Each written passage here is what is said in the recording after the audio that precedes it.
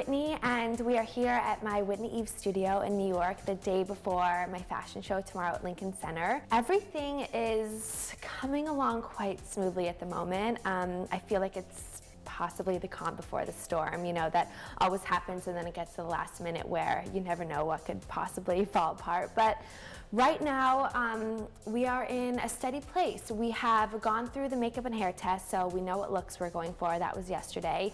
We have pretty much done all the castings and the fittings. So we saw tons of models walk through the door and then decided which ones really fit with my collection. So I was looking for more of like a doll face, but with a bit of an edge.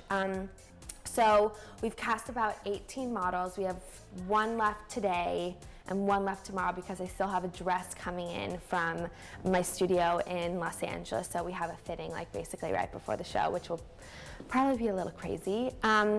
And we have styled out all of the looks with my lovely stylist Haley, and we have everything kind of up on this board right now. We haven't quite gotten to the accessories yet, but we're planning to put together some bags, and I've made these awesome anklets over there, these silver and gold anklets, and then we have some sunglasses coming too to kind of finish up all the looks.